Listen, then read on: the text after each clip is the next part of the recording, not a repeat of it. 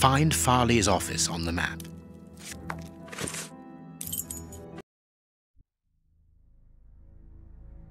Here we are at Farley's office. One cannot say that ethics play a very large role in his life. Look at the headlines pinned to the walls, like trophies of bad taste.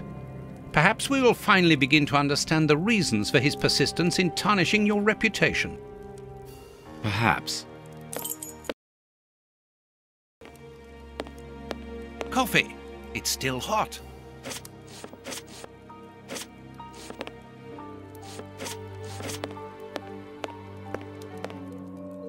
This is an electric box.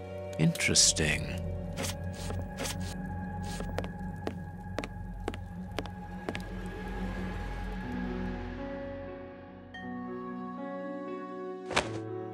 A press card. Osmond Farley. It's his overcoat. Cigarettes. An ordinary, inexpensive brand.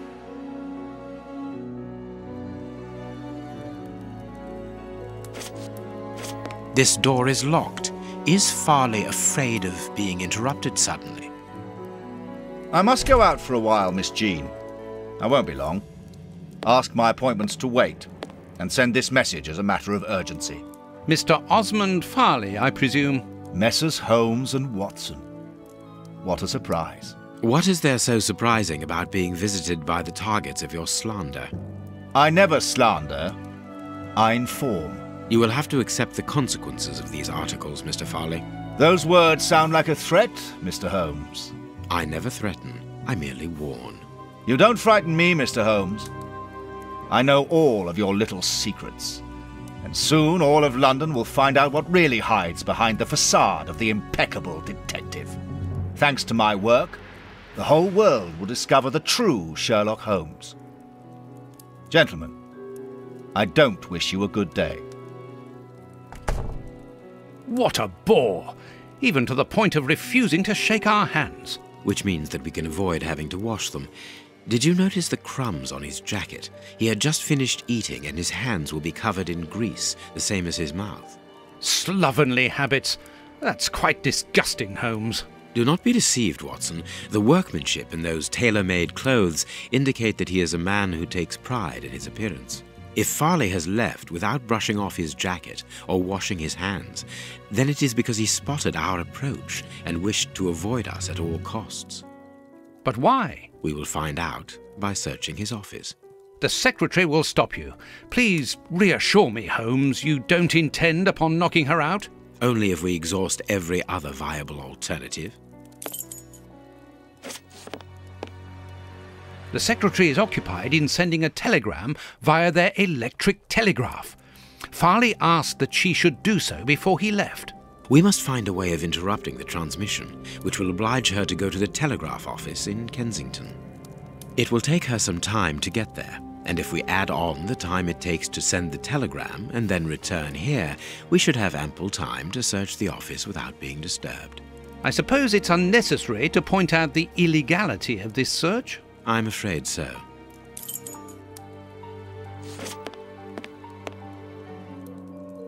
This hanger has a large iron hook. This is an electric box. Interesting. I need a tool to remove the lid.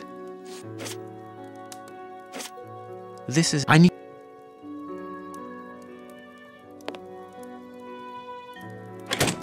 I can hear an electrical humming. The secretary is using the electricity supplied by this switch. Let us see if I can cause a short circuit.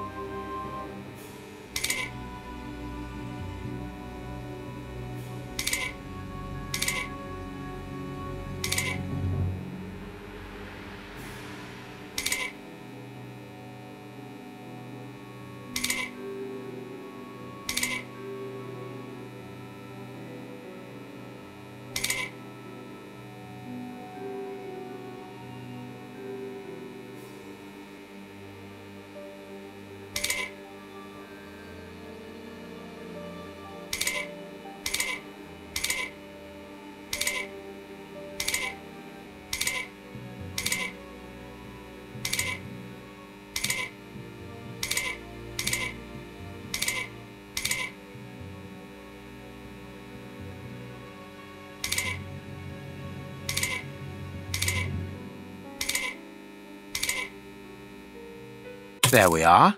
It is simplicity itself. Oh, that's just too bad. Get out quickly, Watson. I'm going to hide here.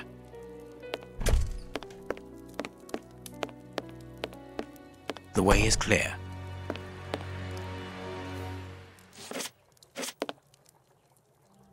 Let's go, Watson.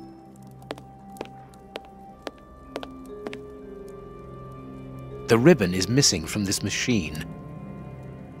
A makeup case with a good brush. A page of this notebook has been torn out. We can only see the title in shorthand and today's date. It's a message that the secretary must send urgently. I'm going to recopy it. You can read shorthand? You never cease to amaze me. Were you a secretary before becoming the great Perhaps. But no, a man must have his secrets.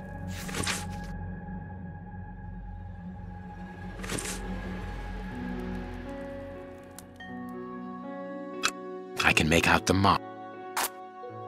I must look more attentively. I must look more. I can make out the marks, but I need something to bring them to light.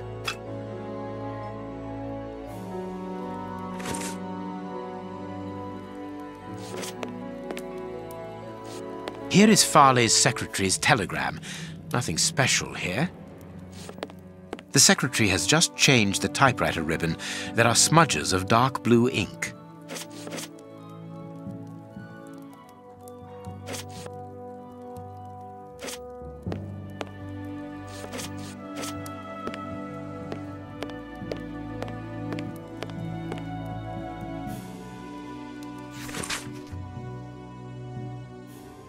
This paper only just escaped the flames. But who is this note about? And who wrote it? I will deal with it later.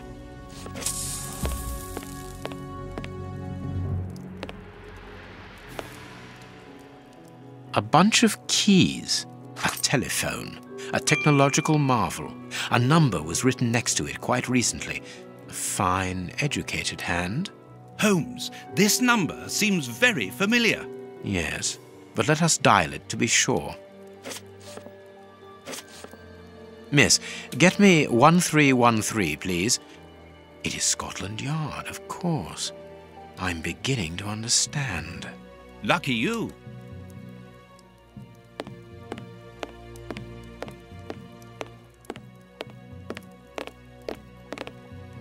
This cabinet has a lot of drawers, each marked with a letter. There is surely a great deal of information in them. But we can't.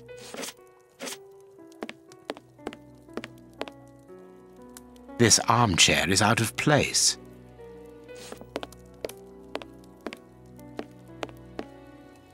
This book has fallen down from the shelf. The Adventures of Sherlock Holmes. My word, it's my stories about your investigations. A real investigative reporter must have read them, my dear Watson.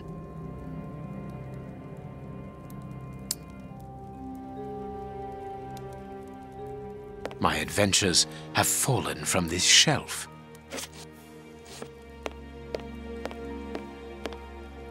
Someone closed the curtain as though he wanted to maintain his privacy.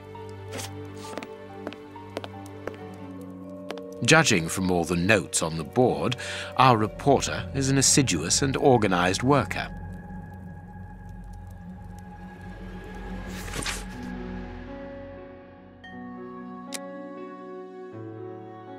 A horrible story, and rather a strange one.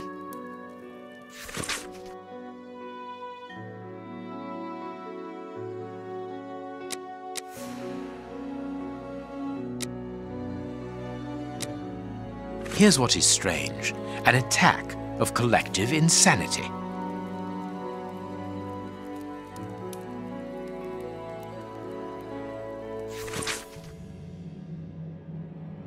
A photograph of Prince Woodville.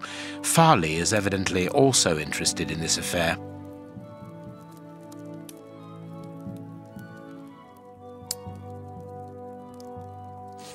Our man left his sandwich unfinished.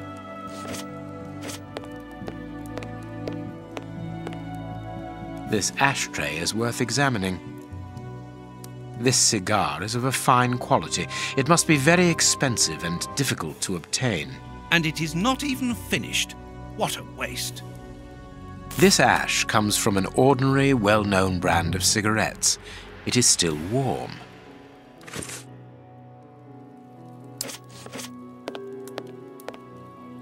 This ash... The cigar end is still hot. Farley was not alone when we arrived at his secretary's office.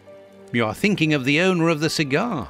Yes, the reporter smokes ordinary cigarettes. Can you smell the subtle scent of gingerbread? That is the characteristic odor of a Habano Clarissimo. Our mysterious visitor is a rich man, Watson. This category of Havanas is exorbitant, and I cannot imagine a cigar lover crushing out such a marvelous smoke before finishing it. Since we saw no one leaving the building, that must point to a secret exit somewhere. How are we going to find it? By retracing Farley's steps from the moment before we arrived. Look, this room is teeming with clues.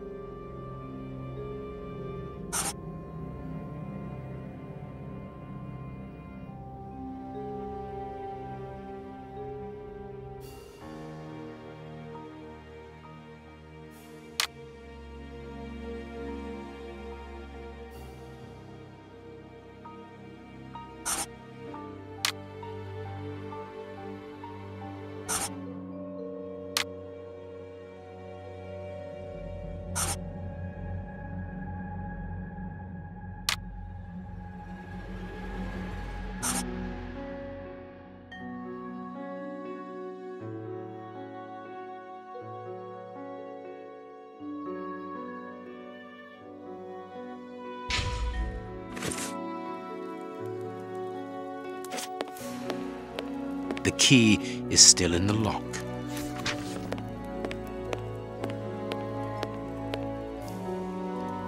A page of the... You can read. Perhaps. I understand what you want to do.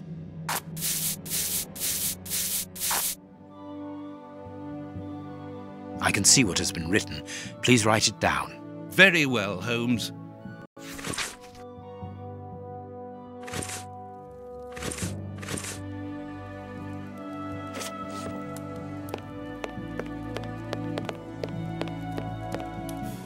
I wonder which drawer the secretary was interested in. The DF drawer, of course, the one in the message that we deciphered from the secretary's desk blotter. Closed. The DF drawer. There are a lot of cards. How to find the right one? No, it is unnecessary.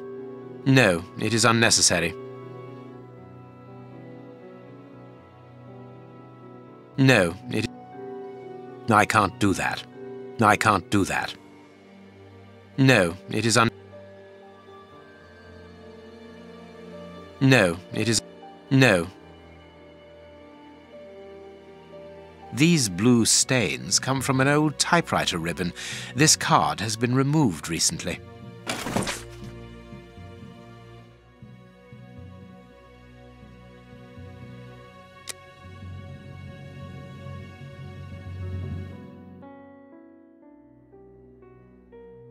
This card has got grease marks on it. The reporter made them. Apparently he's making inquiries about Prince Woodville, too. But where do you come into all this? Look, if we pull the curtain a little, we can see out into the street.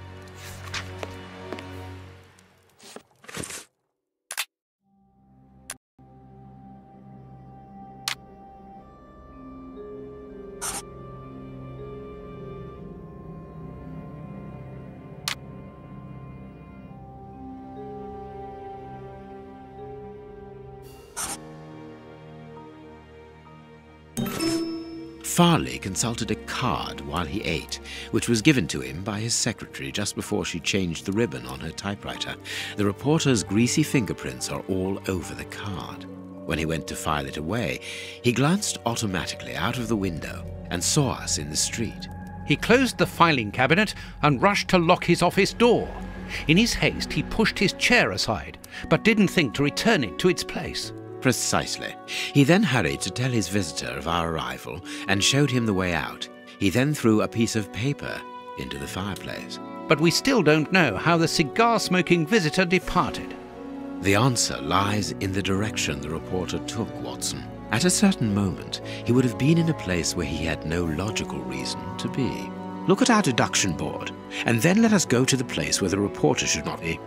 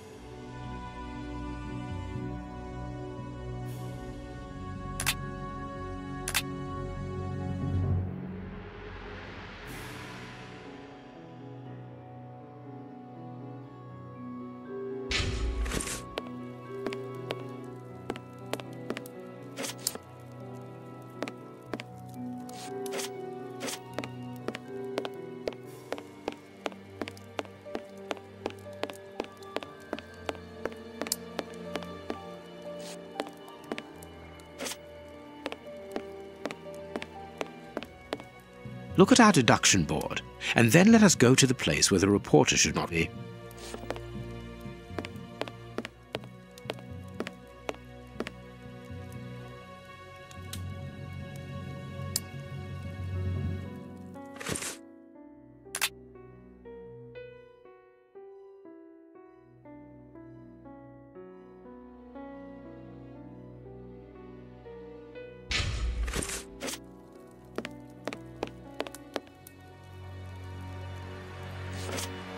My adventures.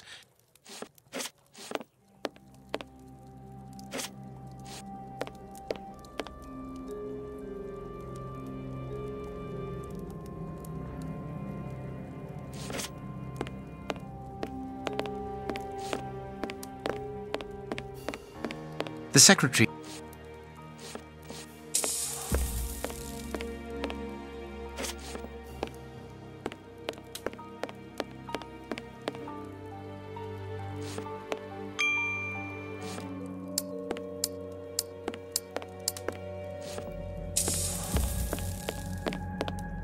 Coffee.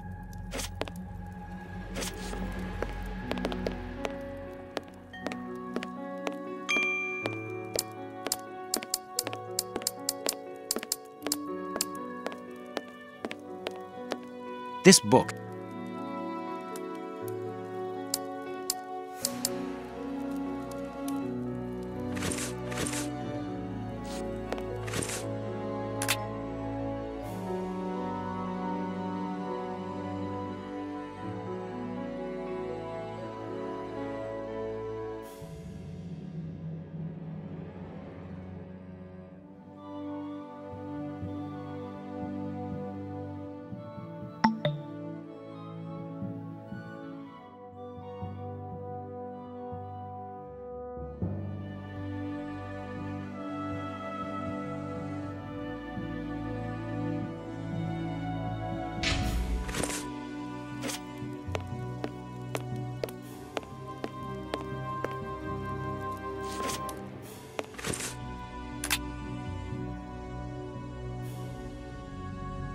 Perfect. Yes, Watson. In his haste, Farley dropped this book, taking it from the shelf. Let's search this place.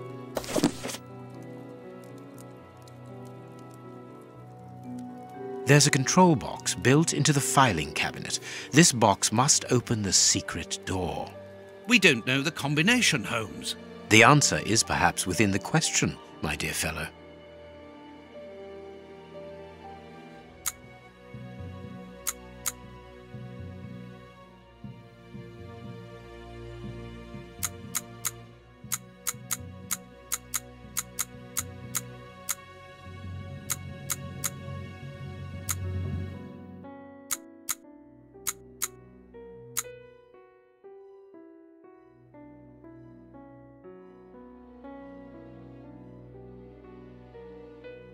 That's not right.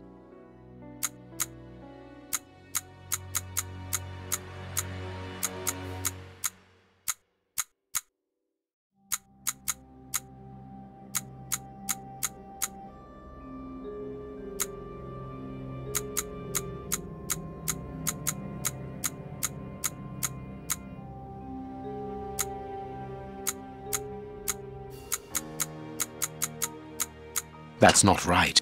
That's not. That's not.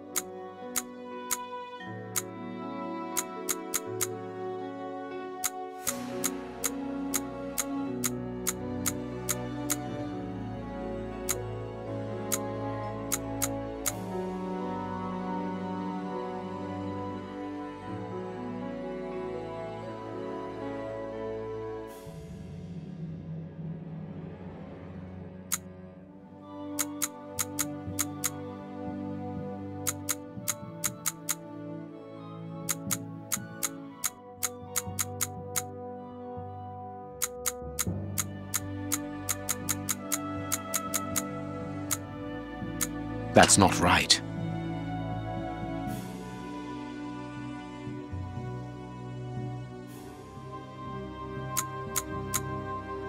That's not right.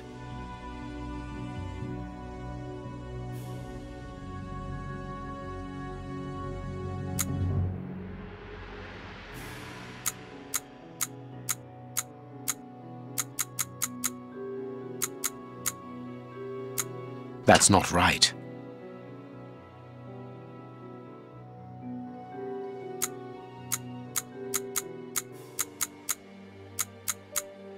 There we are.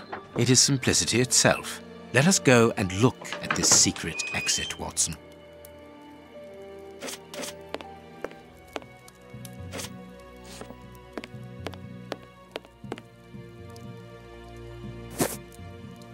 Chance has smiled upon us, Watson. This hat was almost certainly abandoned by our mysterious visitor. Imagine the scene. In his hurry, the cigar man drops his top hat. The door closes. The hat is caught beneath it. Fearing above all that he should be discovered, he does not attempt to retrieve it, instead preferring to flee. Who would take such action to avoid meeting us? I cannot tell as yet, but it is certain that he carries the advantage of knowing us. We must discover his identity in order to redress the balance, and this hat will help us. Let us return to Baker Street.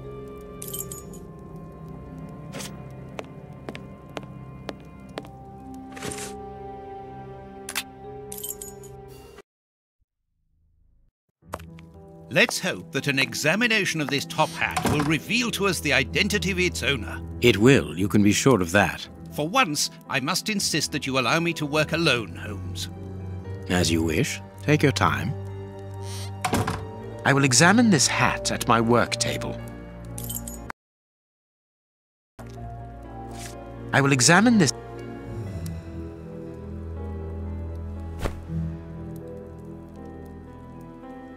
This hat is of an exceptional quality. The man who owned it is wealthy. Heat marks and a strong smell of tobacco. A cigar smoker, which confirms that this hat belongs to the reporter's visitor. Someone has changed the ribbon for another, more modern one, which shows a certain taste for current fashions. Not a mistress, but someone who pays attention to details. This man is married. Slight scratch marks. This hat was made to measure by a well-known hatter located near the Old Bailey. His hair is graying, and judging by the odor, he puts camphor on it. He is probably in his early 50s.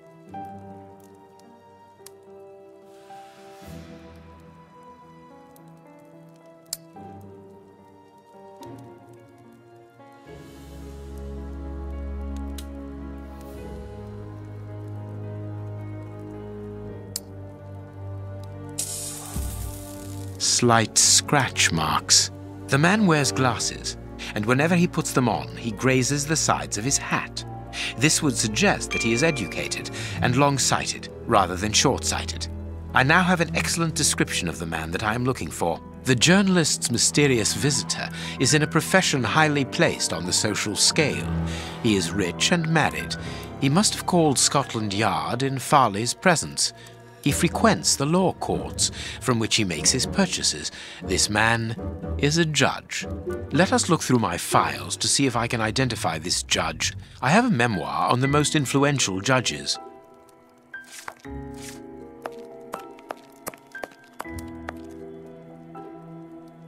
I have found my file. I must place it on my work table.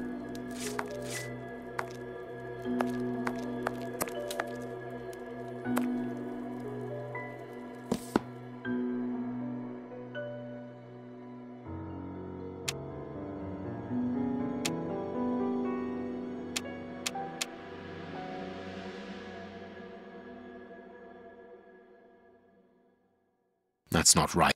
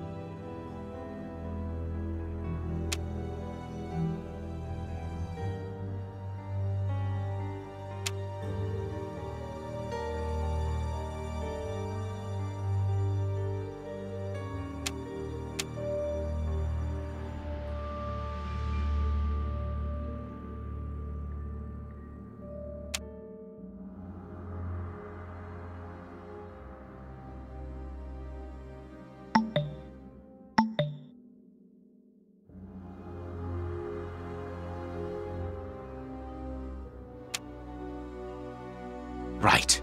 It is him, Judge Beckett. Have you discovered the top hat's secrets, Holmes?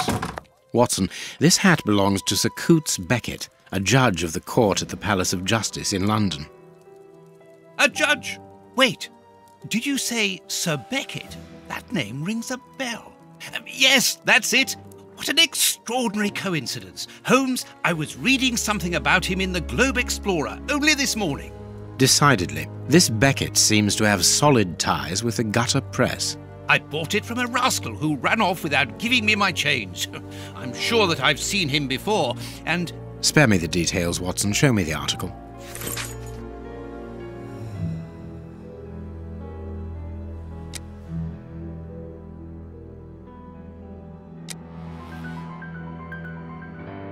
So, Lady Beckett is on holiday in Portsmouth. That means her husband is at home alone. Good.